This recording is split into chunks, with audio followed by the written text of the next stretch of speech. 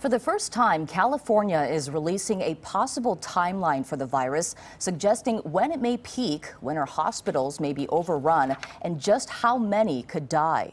Here's KCAL 9's Sarah Donchi. As of Wednesday, more than 1,800 people are hospitalized with COVID-19 in the state of California. But the governor is planning well beyond that for the potential for thousands more patients. For the first time, California has released a timetable for the spread of the coronavirus. In mid-May, we could reach the peak of infection and begin to overwhelm our hospital system. The state is desperately trying to add ICU beds now. We're looking at about 27,000 ICU beds that we'll need to procure in this state. The good news is we have time.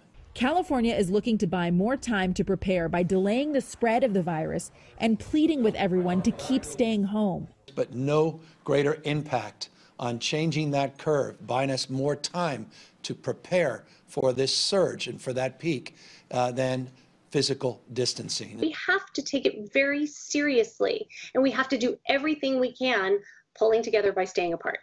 This model from the University of Washington shows deaths in our state could peak at the end of April or beginning of May, around 122 per day, with 5,000 dead by the end of the summer.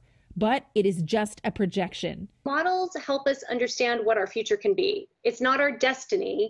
Experts say the power is in our hands. Stay home, isolate, and quarantine if told, and we can limit deaths and avoid the worst-case scenario. We're going to have to make very hard decisions about who gets a ventilator and who does not, who gets care and who doesn't. This is what's happened in Italy, and that could very well happen here if we do not take it seriously. And the model could go even lower if we delay the peak even more. This model can be improved.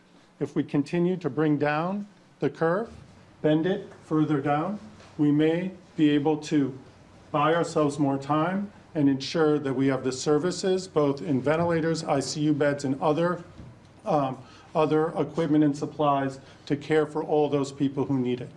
So how is California doing compared to the rest of the country? Current models show the potential for only a third of the deaths here than in the state of New York.